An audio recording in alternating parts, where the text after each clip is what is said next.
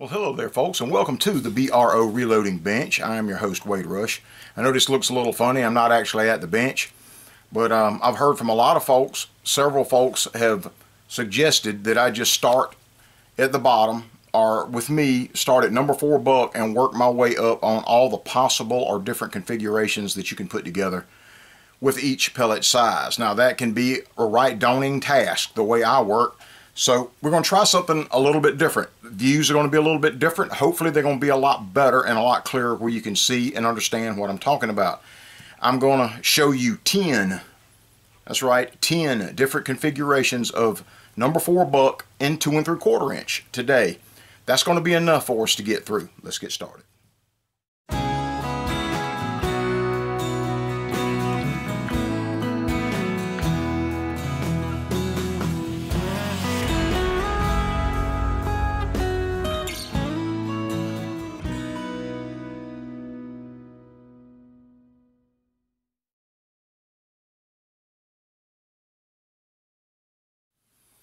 Okay, to start with, we're going to need to talk a little bit about the actual pellets themselves that we're using to put in these rounds. And we're going to start with something that really isn't number 4 buck. It's actually Remington field grade number 3 buck. And what we're going to look at here is what the size of this thing is. Actually, the average size on the field grade Remington number 3 buck is around 24 caliber, or just under 24 caliber, which is actually a number 4 buck size. So the number 3 buck, I've weighed it out, actually pellet for pellet with the different number 4 buck, and it's almost identically the same. So you could actually use the number 3 Remington as a number 4 buck. I did not in this case, in these 10 rounds that I have put together here, did not use the Remington, is what I'm saying. But you could, if you had it, and a lot of folks picked this up a year or two ago when Precision was getting rid of these things like crazy, and a lot of guys picked up the number 3 buck. So you can actually use it in a number 4 buck size. And next is the number 4 Hornady. Midway had a bunch of this stuff on sale back in the winter. They on clearance. They were getting rid of double aught, triple aught, and number 4 buck at really good prices. I picked up several boxes myself. But here we're going to look at the measurement of the Hornady number 4 buck. It says that it's 240 caliber, and actually the ones I checked were right on it.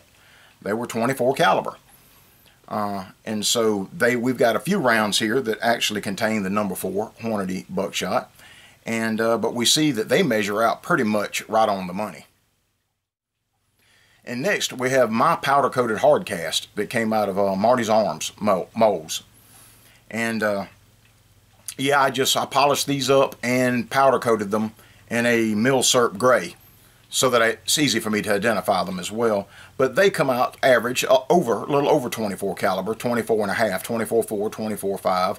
They're actually closer to number 3 buck size than the actual Remington number 3 buck is. And we load several rounds with with my own powder coated hard cast number 4 buck.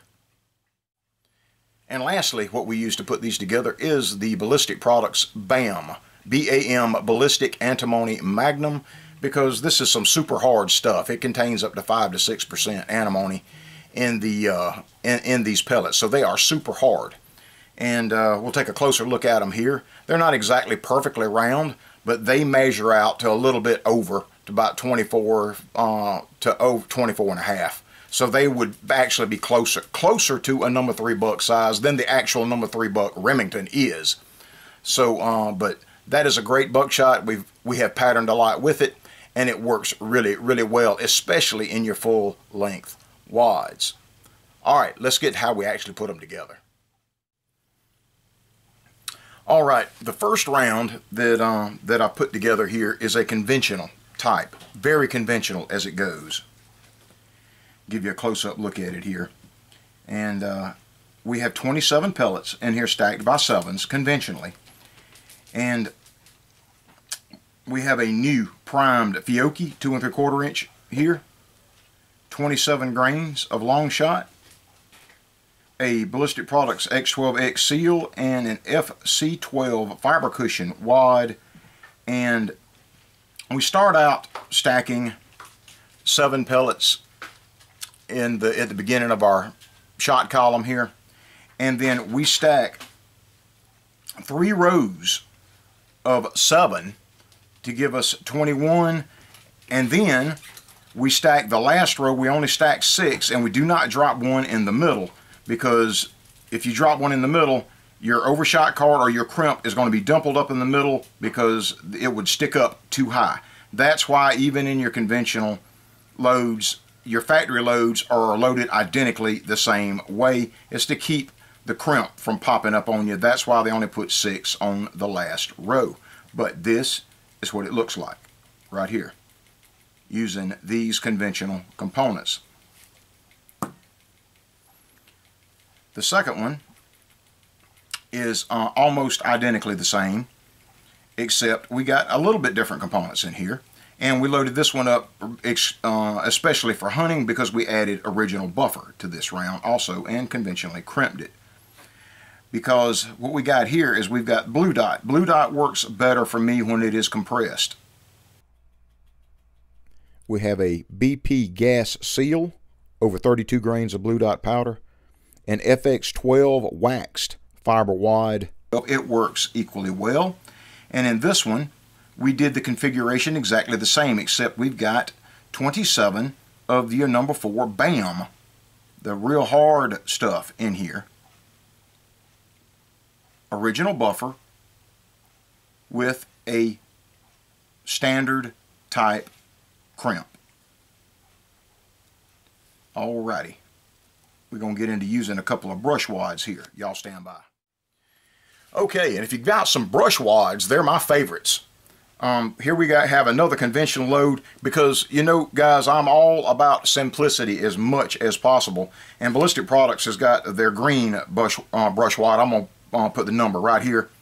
It is identical to the white brush wad. They're the dang same thing, okay? And what we've got here is we've got 27 of long shot, the brush wad, 1 component, and then of course our 27 pellets stacked in here conventionally. And I'll roll crimp these. Bingo, overshot card. You see that pellet missing in the middle right there? That's what we're talking about. That way you don't have any problems. If that pellet would be sticking up further than the other 6 around the perimeter, and it would pop your overshot card. And these two are the identical same load, just showing that the white brush wad is exactly the same. These are my hard cast 23 caliber. That's right, hard cast 23 caliber. Got Marty to make me a 23 caliber mold. 27 a long shot. Nope, I'm sorry, let's look. Yep, lighter load, 28.5 a long shot. Brush wad, 27 conventionally stacked, number 4, 23 caliber out of Marty's Arms mold. Because that's a lot of your factory number 4 buck is actually 23 caliber. That's right. And we've got a roll crimp with a paper overshot card. Old school right there. Alright, here's a good one, guys. I don't really do this a whole lot. I did get some excellent performance whenever I first started using or testing the steel powder, the Alliance steel. It was a great performer, but we had several misfires in the in dealing with this steel powder. Once giants lived in the earth, Conan, and in the darkness of chaos, they fooled Crom, and they took from him the enigma of steel. Crom was angered, and the earth shook. You know, the enigma of steel.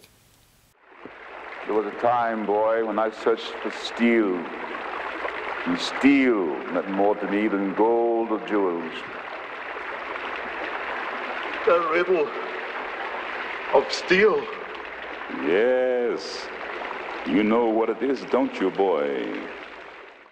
Anyway, this round has got 35 grains of steel powder under an FS12 Flex Seal. Because see, the steel powder, look at the volume that the steel takes up in the case, especially as compared to the long shot. Steel takes up a lot of volume in your round, so that's why you've got to adjust on your, especially on your wad here.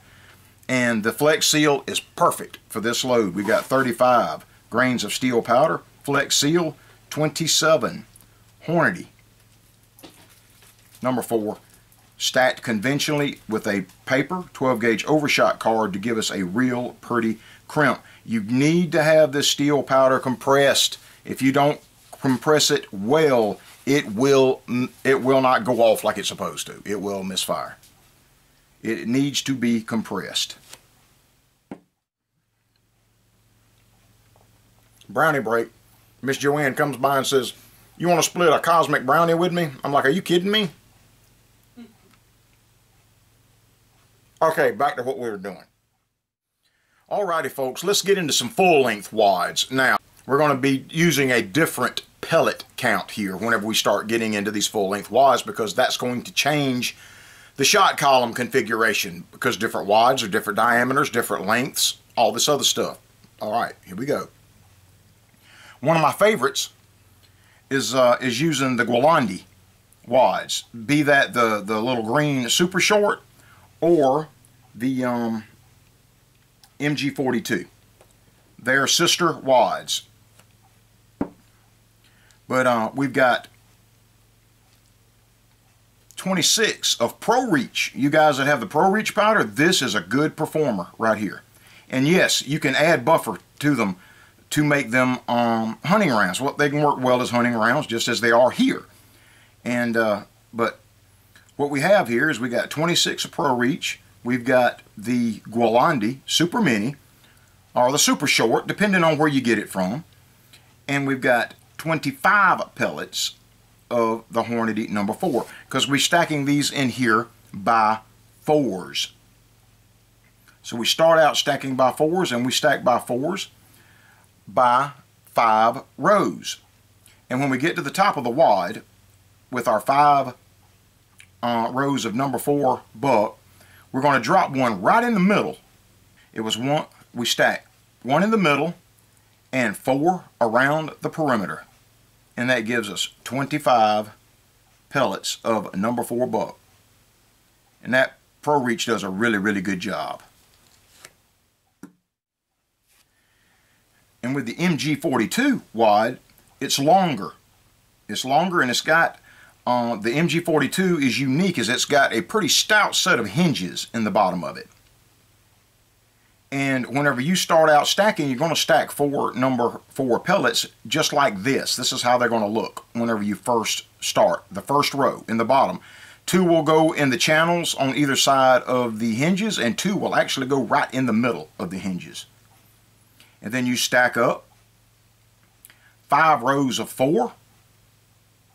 And then, just like the other one, we're going to drop one right in the center of the last row stacked by 4, and then we're going to stack 5 around the perimeter for a total of 26 pellets.